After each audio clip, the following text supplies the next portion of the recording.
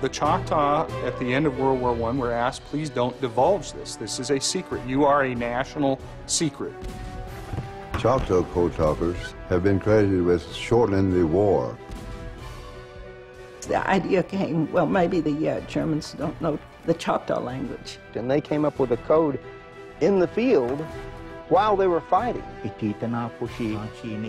We kept a secret. They did much during this war. I mean, these men were men of valor. It's important that we remember who it was that did this. They had fought for a country which technically was not theirs. The Choctaw language did play a vital role in the conclusion of World War I.